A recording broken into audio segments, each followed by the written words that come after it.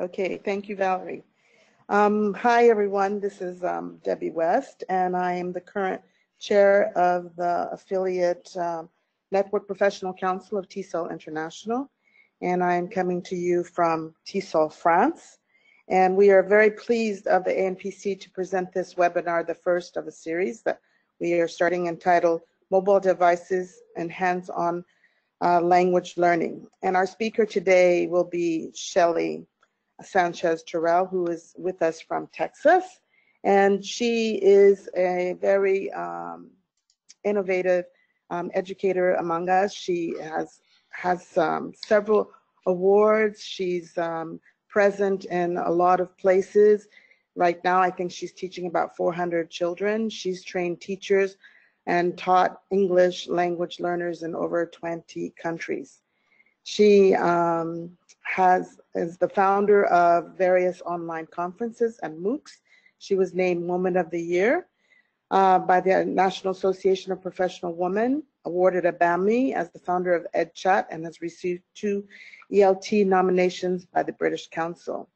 So she regularly shares on Twitter and Facebook and other means, and I would like to welcome Shelly to our first webinar with you.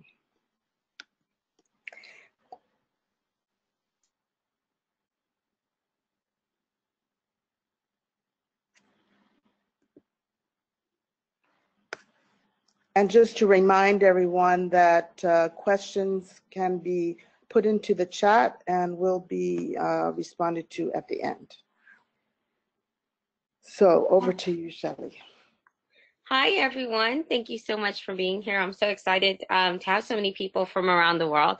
I'm coming to you from Houston, Texas, and I'd like to thank those who invited me and Debbie for that wonderful introduction. It's really wonderful because I actually was able to meet her at TESOL France. I've been to the TESOL France conference and many other different TESOL conferences. I'm going to go through this, but I want you to know that I know that I will be addressing in with previous questions as well, the concerns about not having enough access to resources and how to go through that. One of the most recent places that I was able to help people as ambassador for the specialist for the U.S. Embassy was in Venezuela, and throughout the country we used a lot of mobile learning. And some days, we didn't have we didn't have electricity, and we had very limited resources. So I will be definitely addressing those concerns.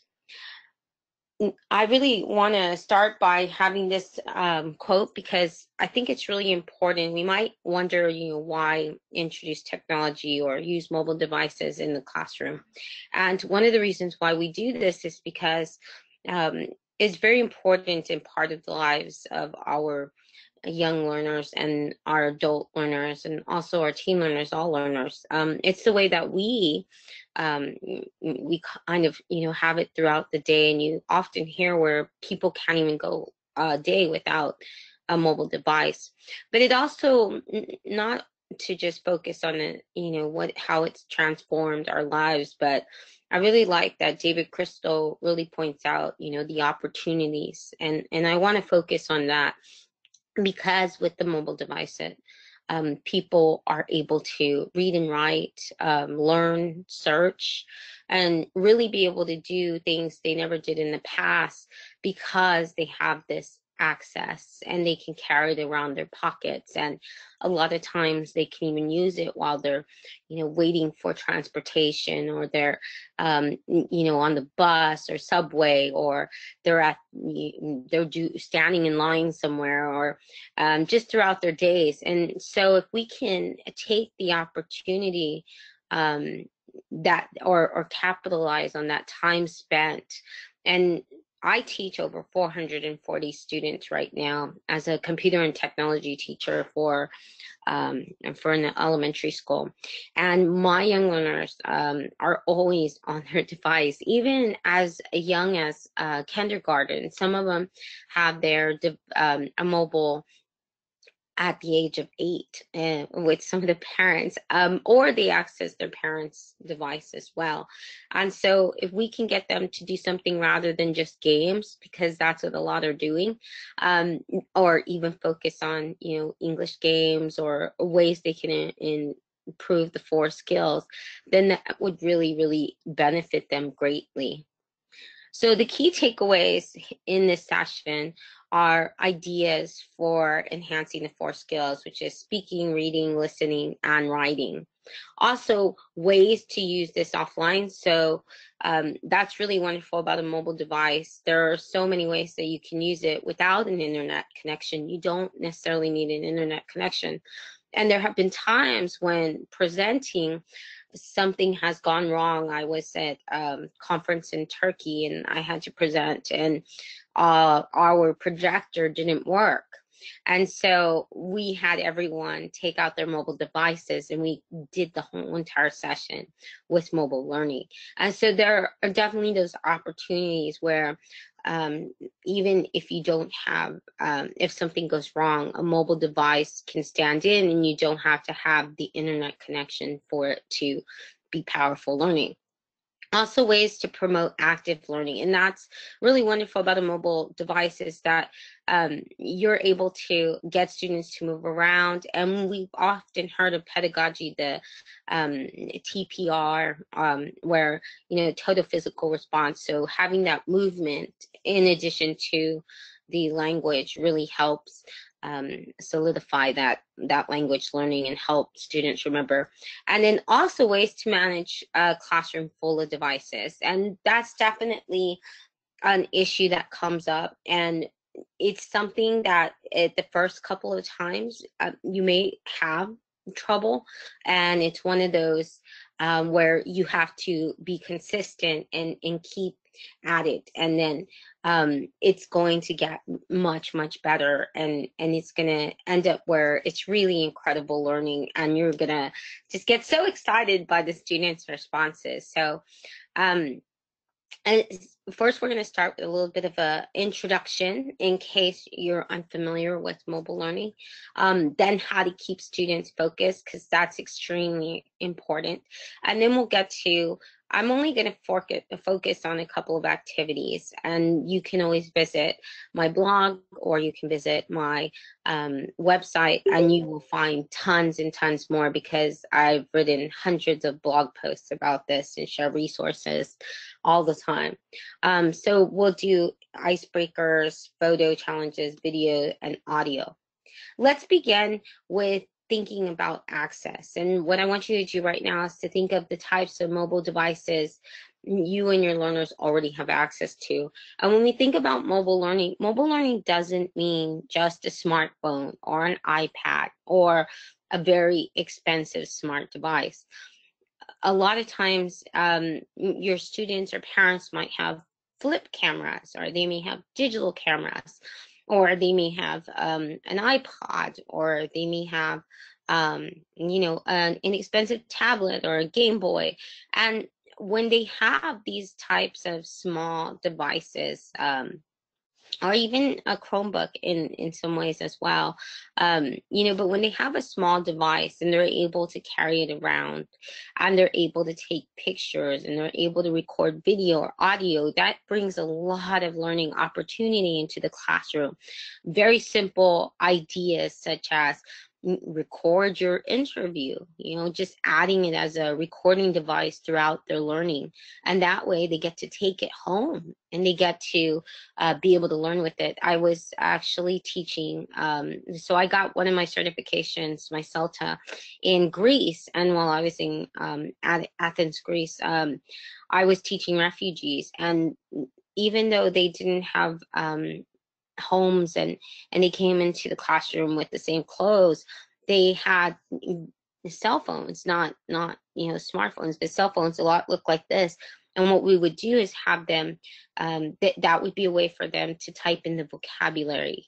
And that way they could take it with them, and they could, if they had recording, they could record conversations, and then they could practice wherever they were at. And so that was a way for them to take it home and carry it in their pocket. And since they always have a mobile device, with paper and pen, that you don't necessarily always have those notebook, or if it rains or anything like that. But with a mobile device, it's a lot easier to store all of that information. The other great thing about mobile learning is that introducing mobile devices into the classroom, that's where you have a lot of training. So unlike an interactive whiteboard or some of the other technologies, I want you to know that you know a lot. So yes, our students know tons and tons and tons, and they help a lot. And they can help us too. A lot of ways that I've learned how to use a mobile device and gotten ideas is actually from students. They'll do something and I'll think, hey, that makes a really great way to learn. I'm going to incorporate that in a lesson, or I'm going to use that. And so I often get ideas from students. But you've had tons of training. I mean, when you think about it, think about how many hours you spend personally with your mobile device, and you're either texting, or you're writing with it, or you're searching, so you're looking up the information. Some of you may be very advanced and know how to use Google Maps, or some of you may be very advanced and know how to record a video and edit it, or you may be very advanced and you know how to even draw on your own pictures or add notes. And so or use virtual reality or augmented reality, and all of those skills that you feel comfortable with, and even those that you don't, there's still time to use your mobile device and kind of challenge yourself and think, okay, I would like to be able to, use this, get my students to draw on pictures or something like that. When you think about, what they have access to, or use the maps, and then practice, because we have our mobile devices with us all the time as well. So that's a great way for you to train yourself as well. And then you can feel more confident using it in the classroom. But there's so much that you already know. So start with what you know and you feel comfortable with. A lot of times I start by taking photos. And so in this session, even though there's thousands of activities you can do with a mobile device, we're going to take a look at taking photos, making videos, and recording audio, because those tend to be the more simpler tasks, and those tend to be the more engaging for students as well. But when we talk about engaging students and keeping them on task, management with a mobile device, it depends on how your students are with you. If you've already developed that relationship, if you've already have classroom procedures in place, this is going to be a lot more. This is going to be more simple for you, or much more simpler. But I would really encourage you to, if you're nervous about this, to introduce it slowly. So you can have something like Mobile Monday, and we can let the students know right away, what are our expectations, procedures, and that's going to come up in a little bit. But if you are planning to do this, then what I would encourage you to do is, if you don't have those procedures or classroom management already within the classroom, or that relationship built, then I would do that first and then introduce mobile devices. And that can be a way that you can kind of award students as well. It can be, hey, okay, so once we learn how to, keep attention, or we can follow the classroom procedures, like when to, gather around, all eyes on me, different procedures like that. Guess what? We're going to have a Mobile Monday, or we're going to have a Friday when we get to use our mobile devices, or we get to, make a video, or whatever the task is. And that way students, it can be like a build-up, and the students really enjoy this a lot.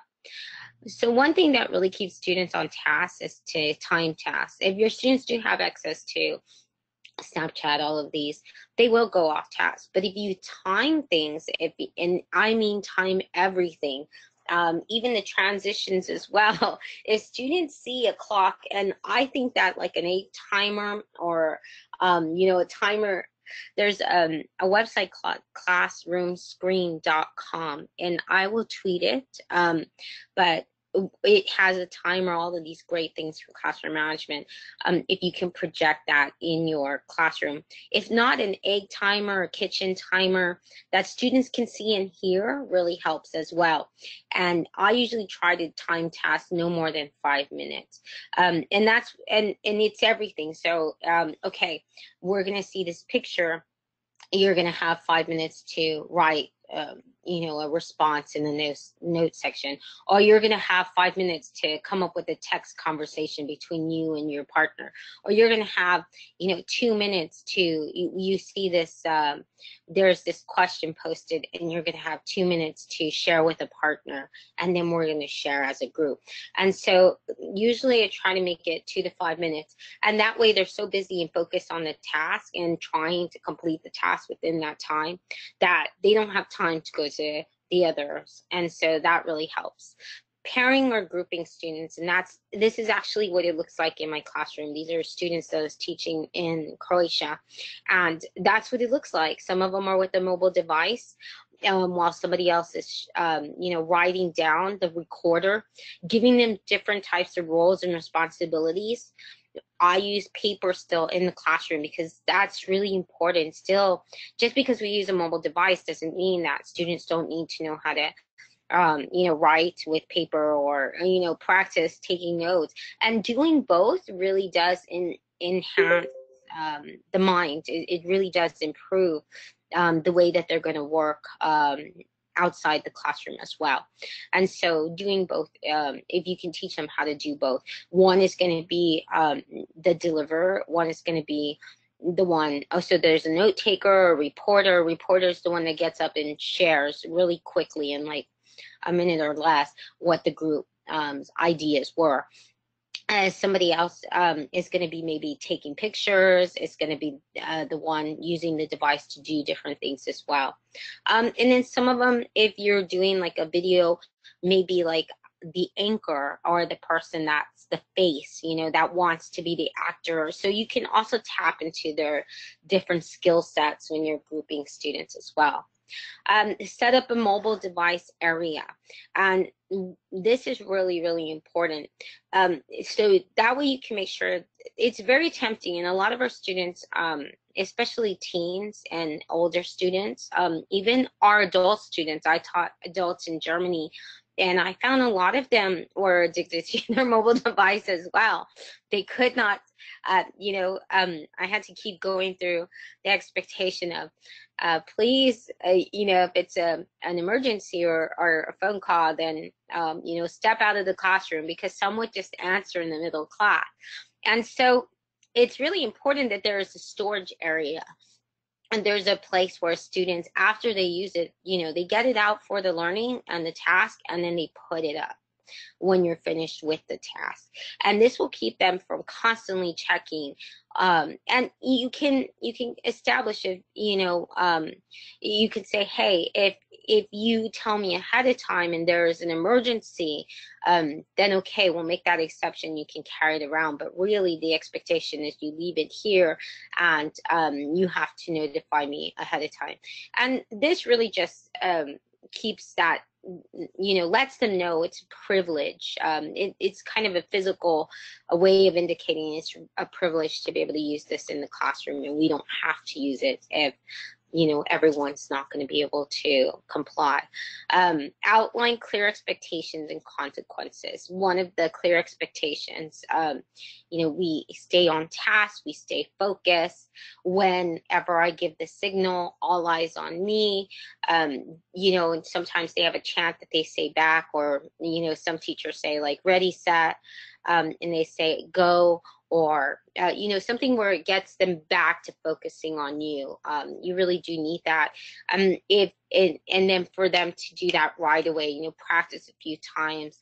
And then when they know all of that, and know the expectations, okay, well, we're not going to have our mobile Monday. If too many of us, more than 5 students are not able to, or you're going to have to sit out and just do the writing portion. Have, like a writing, I have a little reflection table, and students go and they still do like, and they do the same activity but written. They may have it where it's like a blank, cell phone template, and then they write like a text message. So they're still focusing on the task, but they realize they're still learning and participating in learning, but that they also realize they don't get to have the device for the learning if they're not able to follow the procedures. So let's go ahead and begin with some activities, so that way you can walk away with some activities. You can always find a lot of these ideas if you go to shellyterrell.com/movement, and that's at the bottom of the slides, and that's Shelly Terrell. On Twitter, I'm also Shelly Terrell. On Facebook, if you want to connect that way, you'll find my Facebook page, facebook.com/Shelly Terrell. And so a lot of things, if you Google Shelly Terrell, you can find me on pretty much any social network. Then I can help you that way too, if you have any more questions or anything other than the ones we get to. So when you have get to know you activities, these are very, very short activities.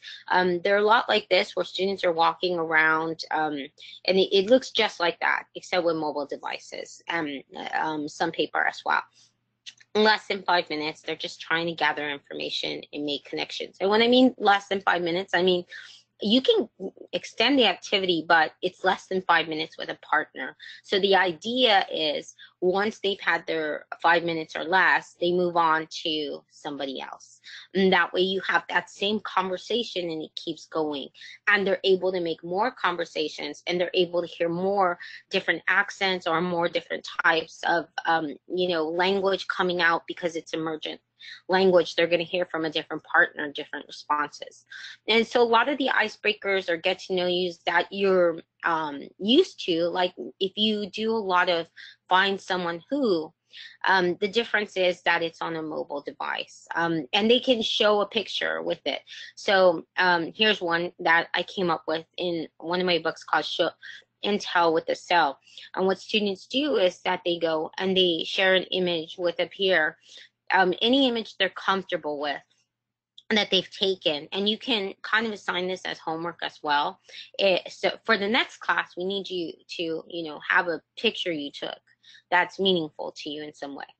And then share the story behind it. What does all of this mean? Oh, well, these are my favorite items, or these are pictures about me. This is what, these are things, a collage or a visual, if they can share the little narrative. Oh, I took this while I was visiting this park, or I was helping my sister and learn how to ride a bike for the first time. And so I've used this activity in groups of even 800 students at one time, and it worked really, really well. Everyone got to share. It was very simple. They already had the image on their device, and so it was easy for them to be able to talk. And you don't need an internet connection for that. Once they take the image on the device, then they can share it. You can even do this with digital camera.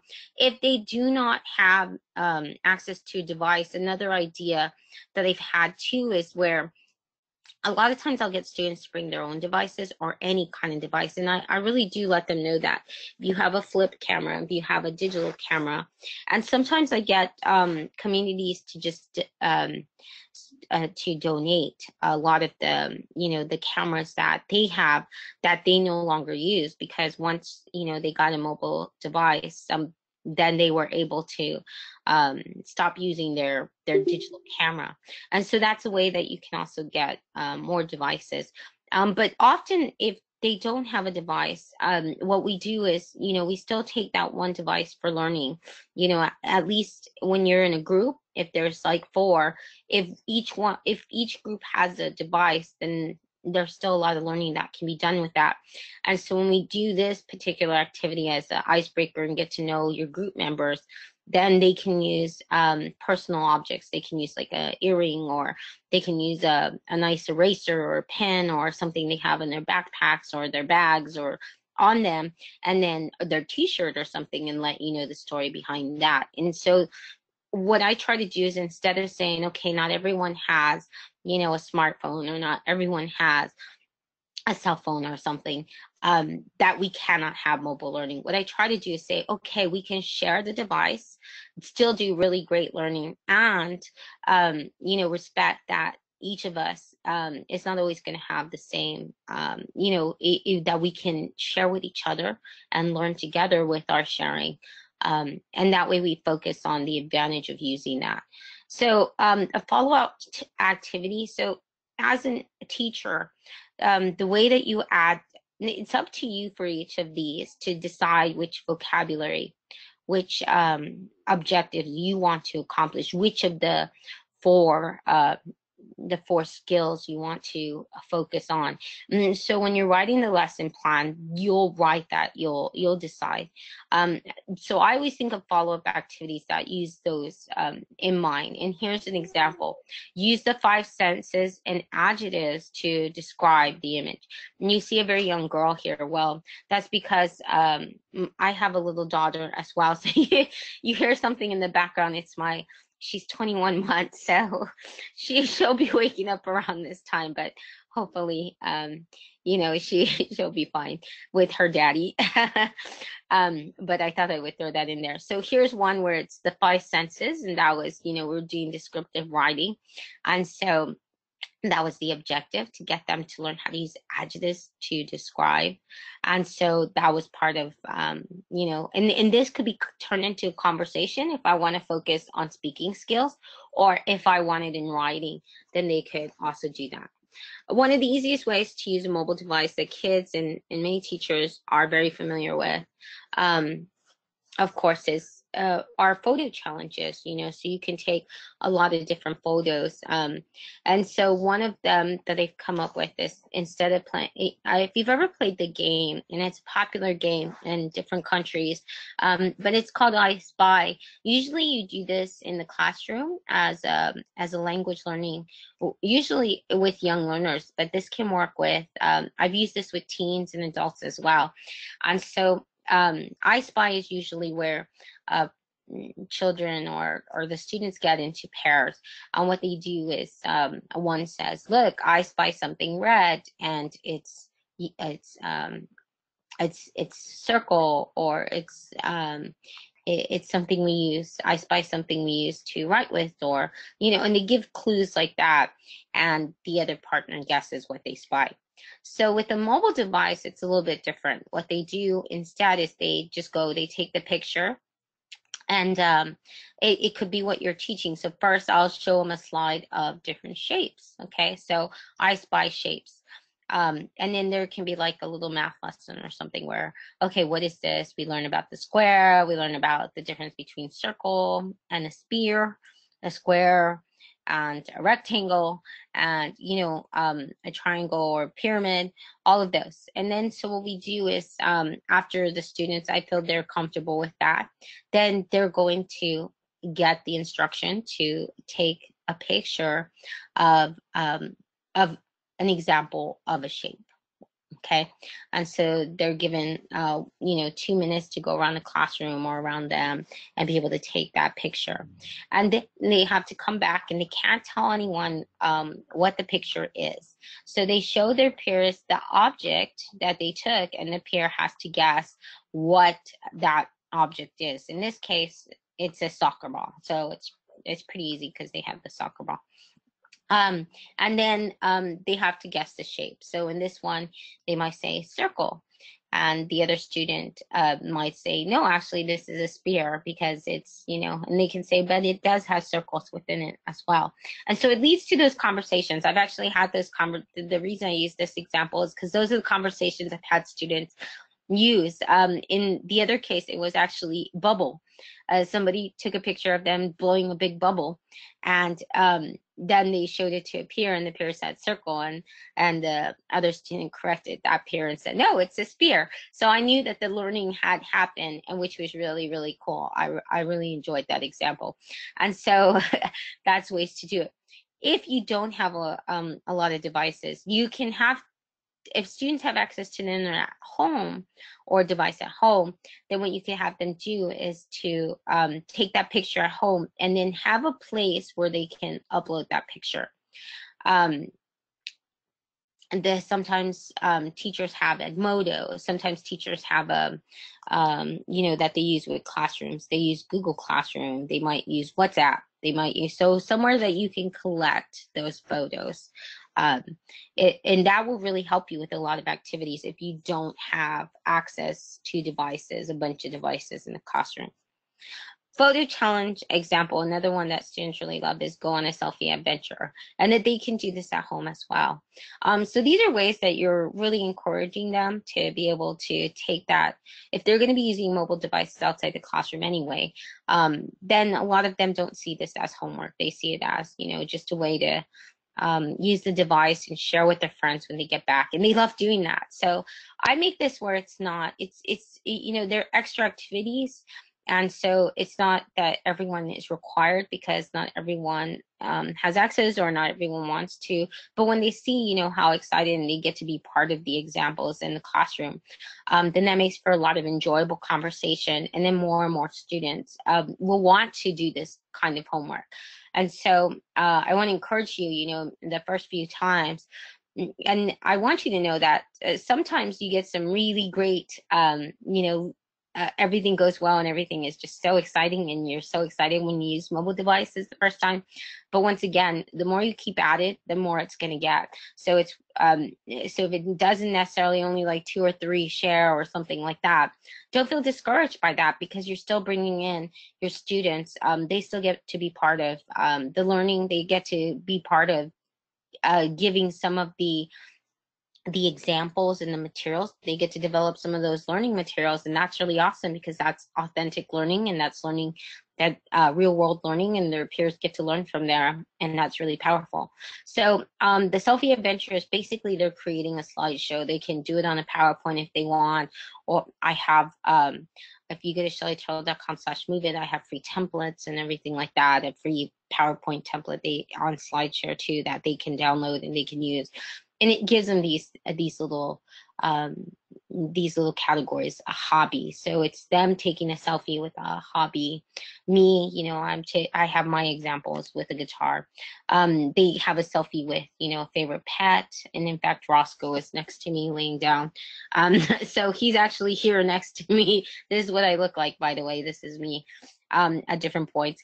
If it's a child, and we do have to protect those 13 and younger, then you can have them do a selfie with a favorite toy or stuffed animal. So I have a bunch of them with a kitty and a robot, where they actually go and they took selfies while I was during my trip to Croatia.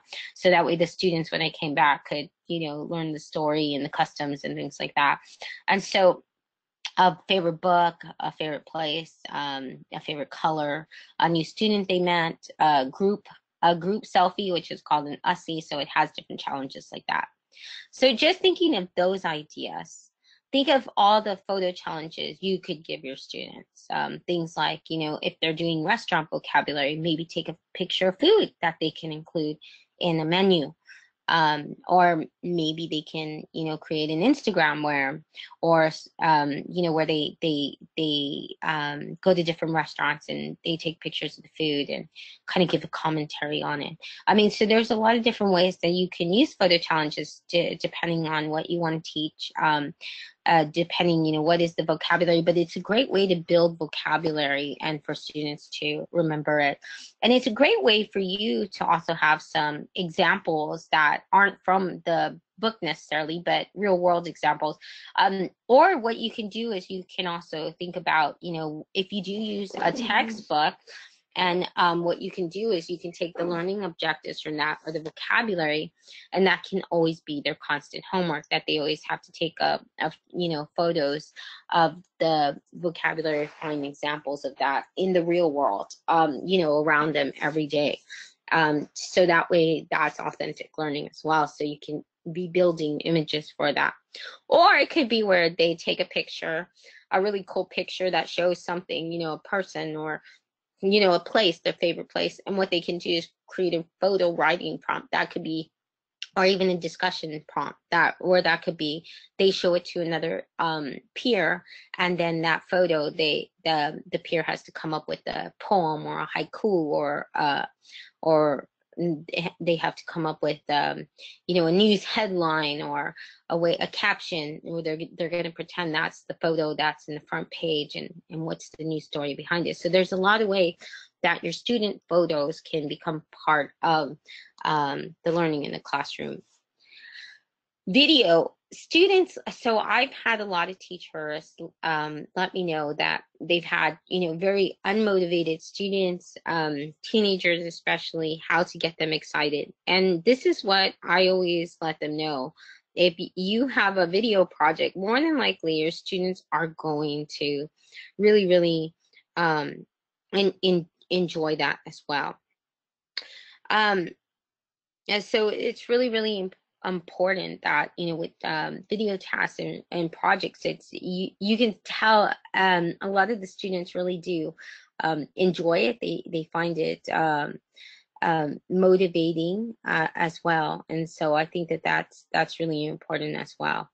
So when we are talking about using video in the classroom, there's one example that I think is really great that I use a lot with my students. And here's actually one from a student recently. So what the students do is they actually come up with an invention, and then the students, and usually what I do is give them an object. Like, for example, it has to be like a pen or a pencil or an eraser, each group or pair, if you decide to do it in pairs and groups, or they can do it individually. In this case, this gentleman did it individually. And what they have to do is they have to improve that invention, somehow enhance it.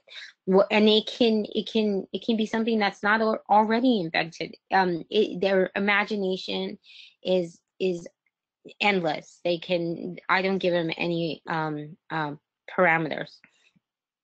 So I think when we do that, then students come up with really great ideas. Here, this one actually writes their own assignments. They don't have to put any mental effort, is what he says.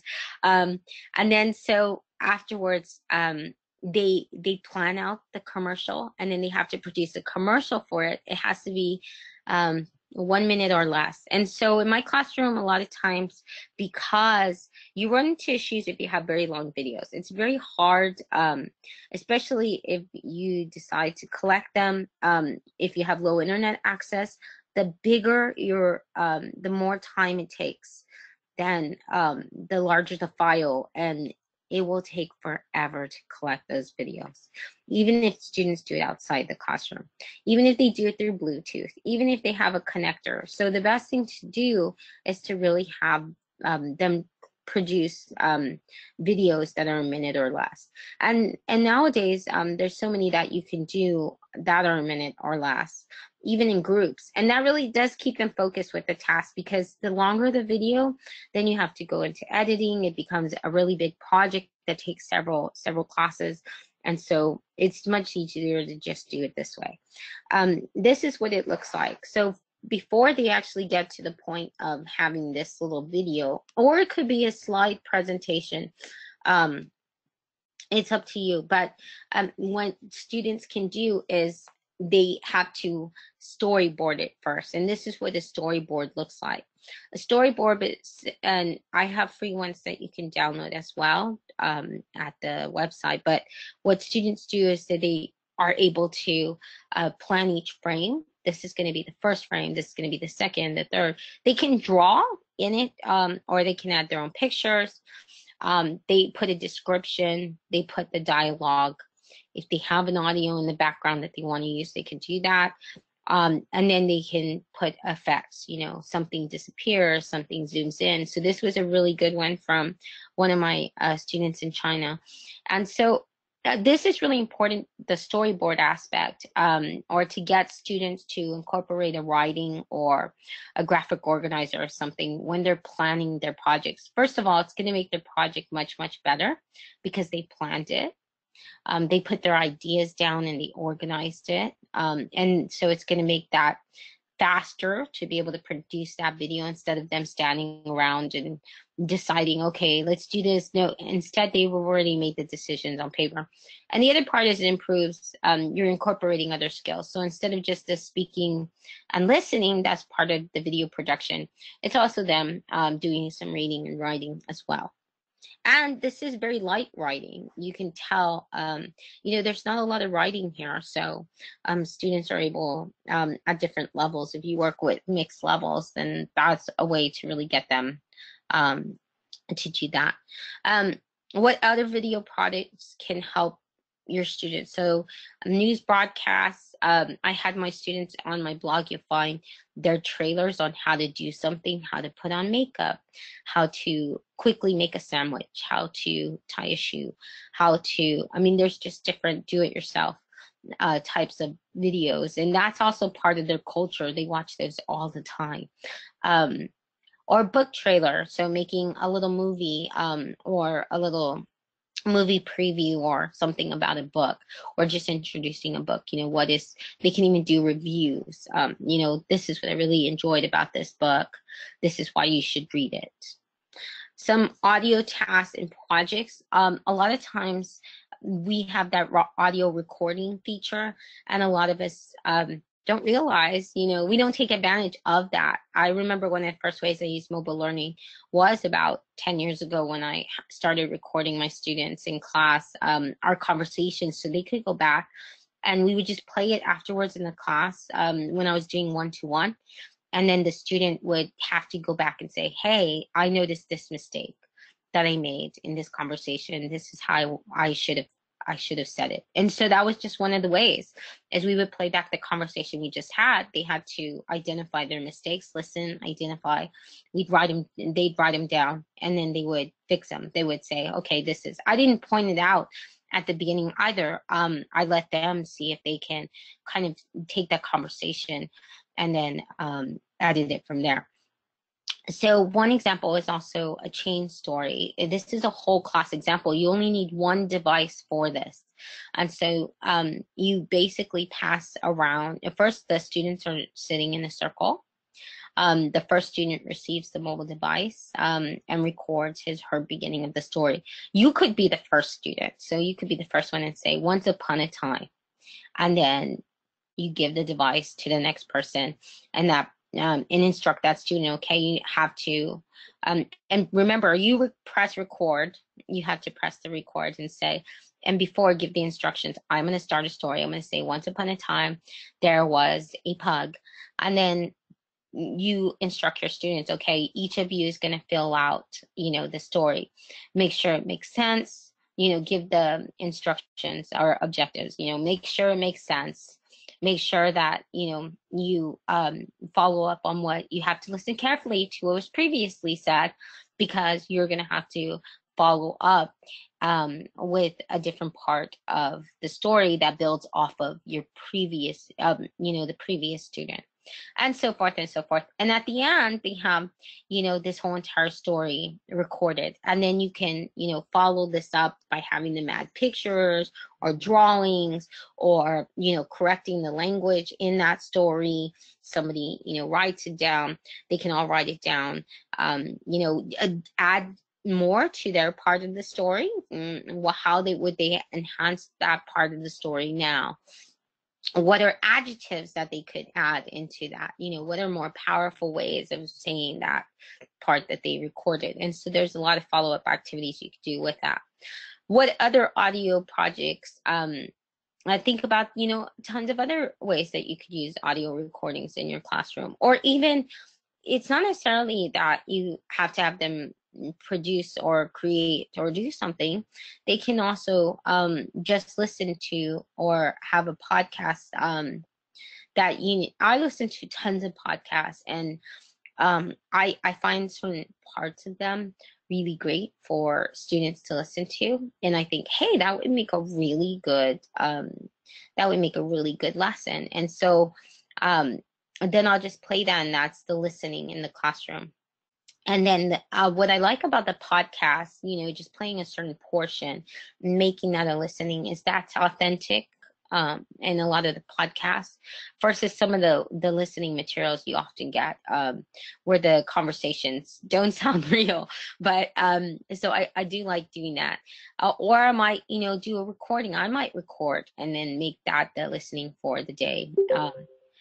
You can create a radio jingle. So that's basically a commercial, but one that you would hear on the radio. And so that can be much simpler than, especially if your students are shy to come on camera, then audio recording is really great. And they can do sound effects. My students love to tap on the table or bring in bells. And so it's really, really cool. Creating, and then here, so a previous question did ask about some apps. And so because this is all offline, I don't have a lot of apps that I'm mentioning here, but what you can do is you can also have where students are able to, you can look through my list of recommended apps. I have tons of them for many different things, how to create comics, everything like that. Or you can always ask me on social media, and then I can give you ideas. But this effect I really like, because if you only have one smartphone, this novel effect is so amazing, and it's free. I only recommend free apps because, or if they have a free version, because, and usually I try to get it in multiple, just not, I know the majority of people have Androids, and at least that's been my experience. So I try to do multiple devices. But in this one, if you do have an iOS, this one's really cool. So what it is, it's sound effects for a story. When you're reading the story, then this app listens, and then with popular classics, and what it'll do is it'll add like a time. It'll add it when it hears that particular line read, then it'll add something like rain, or it'll add like music, and it's so cool. It really animates story time. And then what I like to do is get students to read that portion, because then it encourages them to want to read aloud, because they want to hear the effect come out. And so it's just a very cool app, even if you just try it personally. And so there's a lot of device ideas shared. And before we go on to some other, into some other questions, what I'd like to do is kind of read some of the questions that did come about, and kind of talk about where they were addressed, some of them. So we did just show a lot of examples, and I know that was, hopefully you saw plenty of examples here, and you can find plenty on my blog, or I have a lot of different materials also on my website, and also a lot of handouts, templates, and free to use that you can download that I've just created throughout my time teaching. Hopefully we've seen how we can focus, focus and do the classroom management aspects. So here's a question about what aspects should teachers consider when using mobile language learning activities with early beginners. So so things you should consider when you're doing this. It's really important to keep your objectives very simple. I like to use I can statements. I can have a conversation with a peer. I can talk to a peer about my day. I can share with a peer my favorite foods. I can share with a peer my favorite food, a pet, or 3 facts about me. So something very simple that students can do. It's very important that your instructions are very clear. A lot of times I like to put instructions in just 3 steps, and then put little visuals to show them. it's very good, important that you demonstrate everything that you're doing, and model it. It's very important that you have a limited type of vocabulary in there. Have the vocabulary written somewhere, whether it's a little handout that you give to them or whether it's on the board and you review it ahead of time. This is what we're going to focus on. This is the grammar we're going to focus on. And so all of that you do already with your teaching. The mobile device is just an added way to supplement, to give them something physical where they could take that learning outside the classroom and choose to learn more with it. So when you're training at a workplace, mobile devices are very, very, in Germany, I did this a lot more.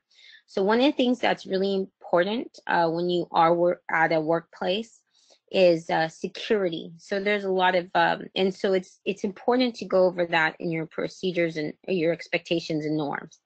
Whatever is recorded, only record things that are not company secrets or company, you don't want them talking about the company or anything that happens within the company. There's a difference between having a conversation, and that could be, a phone conversation, and making that very general when you have a client or something like that, and us not using the company's name, us not, sharing anything that, we wouldn't want to take outside of the classroom, especially if you're recording. So those are things to look out for in a workplace type of situation. And then, so I don't try to reinvent the wheel. What I mean by that is I take whatever kind of curriculum, what kind of objectives, what kind of textbook, and I incorporate the mobile device to be part of that. And so I try to use whatever language is within the book, and that keeps it very general as well. That makes it to where you won't necessarily have where, all the students are going to be doing that. Hello. Okay, and so those are some of the questions I wanted to address. If we have some more questions, I can take some of those and then address the others later. Shelly, one came up about what do you do when mobile devices or mobile phones are not allowed in the institution? Okay, so that's a really good question. I've gotten that before. And so that's where that other part is important, having a WhatsApp account or, a place, not necessarily WhatsApp. I actually like using something like Linolet, Padlet, or Google Classroom, something where you can have a virtual place, like a virtual group. And then outside of the classroom, you can always share. And then the students just upload their examples or the tasks. If they made a little video at home, if they took pictures, you can use that as a place to collect it. And then you can have conversations, everything outside the classroom, or they can have a chat and you can put the topic of the chat. Today the chat is about pretend you're at a restaurant. What are you going to say when, what do you say when your food is not right? Or it's cooked, add some questions or something, and you can have that conversation going outside the classroom. But the other part is it's a way to collect, if they have pictures, to contribute and then use them in the classroom. And that's what I would recommend. That way the mobile's not in the classroom, but you're still able to collect. Now, one of the questions that was asked was about privacy issues with young children. And so just as long as we keep it within the classroom, we're not using their photos to blog or, anything like that, we have to get those permissions from the students. Then that's important as well.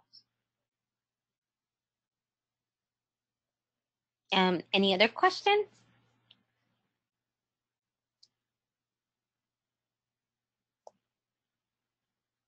There were some deeper questions that I can also address. So one of the questions that was asked was, so there was a really, really deep question. There's two deep questions. I recently wrote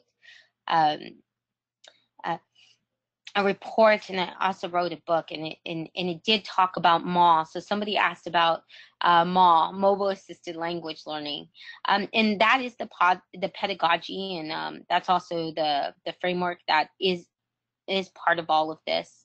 And I believe it was Graham, I forgot his last name, who really wrote an incredible article about it. Um, I'll try to tweet that or something. It was a really great article if you want to learn more about that pedagogy. But I think, yeah, those are really, really, this was more of some ideas.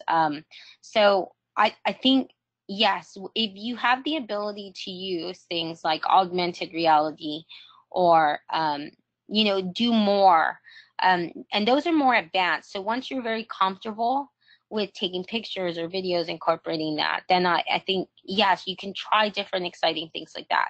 Like, for example, with augmented reality, because that's what the question asks about too, is you can have students use that as a way of a writing prompt. Or if they visit, let's say that they put on Google Glasses, they go on a Google expedition and they see the Smithsonian Museum. Well, then some of the tasks could be, okay, describe your favorite exhibit or describe your favorite art. Write the brochure, right? Each of us is going to come up with a class brochure where we talk about the different parts in that particular museum that we saw, and each of us, becomes responsible or create an activity that goes along with that, what you explored, and teach your classmates, your classmate, you're gonna, with the small group, they're gonna have to do that activity. So those are different ideas if you do use advanced, if you are able to use advanced things like that.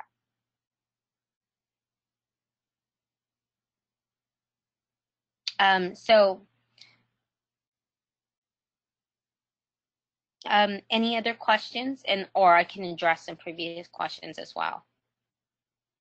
There are some questions here also about, for older instructors, how tech friendly does the instructor need to be?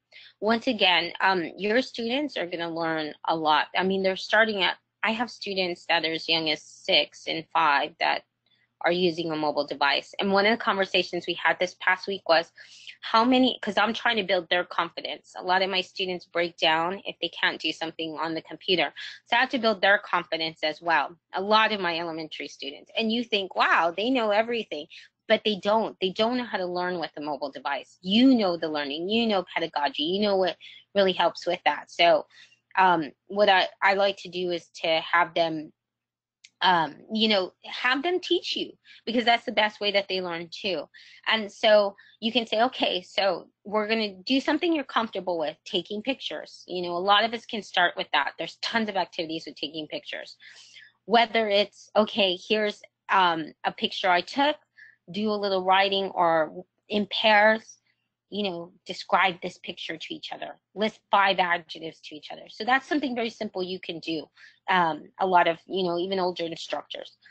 If you don't know how to take a picture, then have someone teach you ahead of time, so that way you can take a good picture. And then with your students, walk through that. Say, okay, if you were going to take this picture, how would you take this picture? How would you make sure it's focused? And that can be a lesson too. So if you're an older learner, then it's good to learn the mobile device together. And they may teach you something when you're doing something like, how do we use the device? How do we take a better picture? How do we keep it focused? How do we make a video that's in slow motion?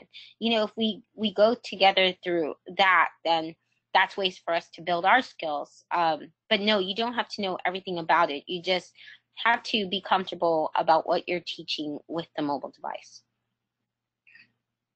And so, and then I'll address one more question. And then if there's no more, then I'll go ahead and let you all go on your day. And here are the different ways that you can reach me. These are my 2 wonderful children, Roscoe the Pug, who has his own Facebook page. See, he's very mobile friendly as well. And Savannah, who I reluctantly, I do believe with young learners, I try not to get my daughter. She's going to be 2, and I think it's okay to introduce some things, but I really want to keep her away, especially from some of the gaming and stuff, because I do see the impact of that with young children. And I think games are great, but there's a lot of social games, and in those social games, there's a lot of bullying. So I would be really wary of those, especially the ones like Fortnite, Roblox, those kind of things. I try to really I have to do a lot of cyberbullying, friendship, kindness kind of things with my students because of, you know, their experience in those social games. So here's the last question that I want to address. I am curious about how others see these kind of, assess these kinds of projects, and just want to be aware of Prensky, who states, be careful not to praise work or evaluate too highly just because it uses technology.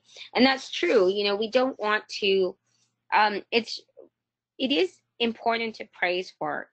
And I wouldn't discourage you, I mean, because that's just one line, and it's taken out of a very, very large amount of learning.